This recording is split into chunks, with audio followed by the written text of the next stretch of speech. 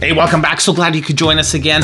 Wow, today we have something awesome in the world of soldering stations. Brand new, direct from Amazon, the KIPRIM SD3 soldering station. I'd call it a mini soldering station. Well, not really mini, but it's small. Doesn't take up a lot of space, and man, is it cool looking.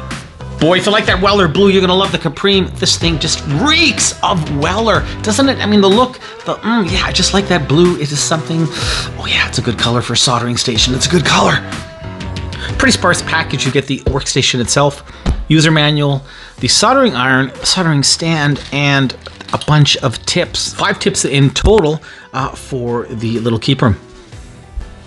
As well, the KIPRIM gives you an option to have a bracket on top, just like so you can put your soldering wire on top of the stand. I'm not going to bother with that today. Don't really need it, don't really want it.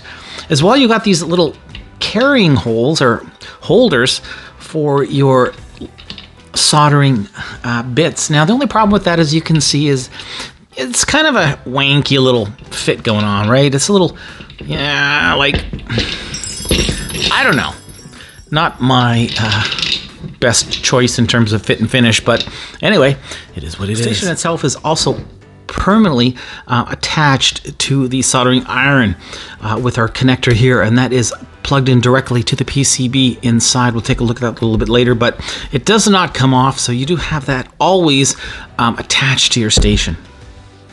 Now, the soldering iron itself, well, it's like so many that we've seen in the cheap around, basically with cheap soldering stations. KIPRIM SD910, 110 volt, 60 watt ESD safe. It does have a fairly robust holding grip here, which I like. A little bit thicker than some of them, and maybe not so thick as others, but it's definitely going to keep your fingers from getting toasty. And by the way, in case you're wondering, that is a plastic stand. I'm not sure what kind of plastic, but it's definitely not metallic. Nope, definitely not metallic. This week's shout out goes to Ukraine. Slava Ukraini. The world is watching. Soldering station also fairly small in size, so if you don't have a lot of room on your bench or table, wherever you're putting this, fear not. This shouldn't take up too much of that precious tabletop real estate, so that's a good thing. On the back here, we have our label, input voltage, 110 volts. This is, of course, for North America, 60 watts, and the fuse is located right underneath the AC outlet there. Didn't want to bust any bubbles, so let's just take a little closer look at the size of the unit. Now, it's small, but it's not tiny. Like, tiny is that Quico T12. I mean, look at that thing. That is just so tiny. No, it's definitely bigger than that, but not nearly as big or oomphy as, for instance, that Pace. So all in all, a good size. I still think it's tiny. Well, small. Same view, but this time from behind. So yeah, you definitely get a feel for the difference in sizes. Now, truth be told, I am not a lover of the sponge. Well, swear at them or swear by them. I swear at them. I prefer a different method. But hey, teach his own. You get the sponge with the unit. Doesn't mean you have to use one. Personally, I prefer these cleaning wires, kind of like a Brillo pad, but softer on the soldering iron. And this is a Hakko one per se, but you don't have to use Hakko. And what I like to do is just sort of jimmy it back there in the back of the unit, just like so. So every time you put your iron in, you're basically cleaning that tip. So yeah, you get the general idea. Put it in the back like this. Every time you put your soldering iron in, you're basically cleaning that tip. Channel selects here. Basically, you can save 3 different presets for various soldering requirements. Another really sweet feature as well, look at that. Celsius or Fahrenheit on the fly. Man, that is so nice to have. As well, we have an audible mute here, so if you're tired of hearing that beeps every time you make a preset or a channel select, you can disable that with the speaker. Turn the bass unit on, simply hit it like that. Now, as you can see, it's a little light, so if you want to turn it on or off, you're going to pretty well have to hold it down with your finger. That's too bad. It is a light unit, probably just a tiny bit lighter than I would have liked, and we'll see how long that's going to take. And once we get there, we're supposed to wait about 10 seconds, according to the instruction manual, from the time you reach that set temperature to the time it's actually ready to be soldered. So give it about 10 seconds or so.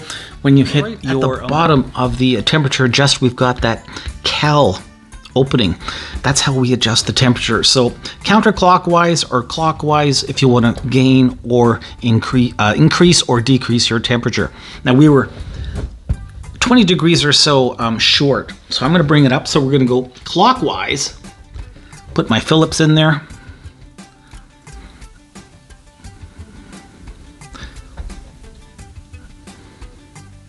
Alrighty, so I've calibrated to 300 degrees Celsius. Let's just see if we're closer now.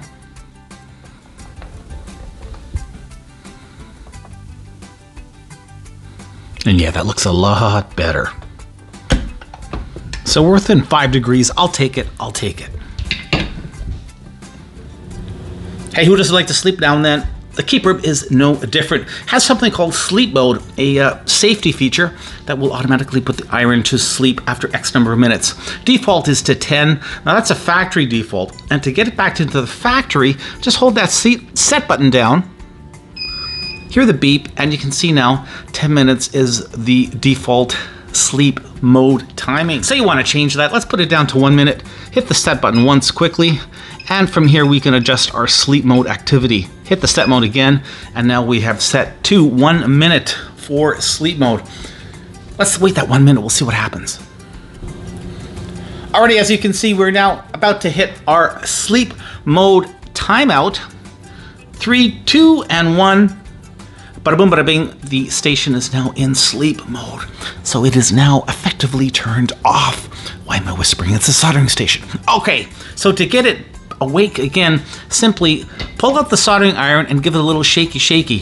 Bada boom, bada bing, yes, you are back into your operational mode. And it resets itself again to that 1 minute default. Another cool feature is that energy bar here at the top. Basically, this will change with the real-time heating power of the iron. But the output has 16 different grids displaying the various levels of output power. Cool! Right now, it is basically sort of an idle mode, and it's only using 15% of the power to the tip. Once we start soldering, you'll see that will change significantly. And another nice feature, the fact that we have a USB port with this soldering station. 5.25 volts is the output voltage. Very nice. Hey, one day you go downstairs, you decide to do some soldering, or upstairs, or wherever the heck it is you're keeping this unit. Turn it on. Uh-oh. That's the problem. And that's simply because, for whatever reason, your soldering iron has either lost connection to the base unit or there is another issue. First thing you should do, pop open the top, inspect, and in this case, yeah, well, pretty obvious, isn't it? Our connector has come undone. Just stick it back in like so. Turn the unit on. Bob's your uncle. Solder in my hand, and we're going to give it a little heating up, and look at that. Oh, yeah. No worries here. This is just your standard conical tip that it ships with. Nice heat dissipation going on there. That was easy.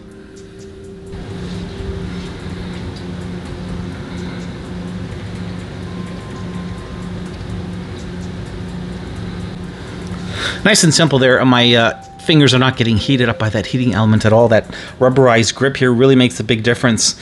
Sometimes you can get a little bit scorched, but not so with the KIPRIM. Nice looking beads going on there. This time I'm going to try a little bit of flux. A little bit of flux.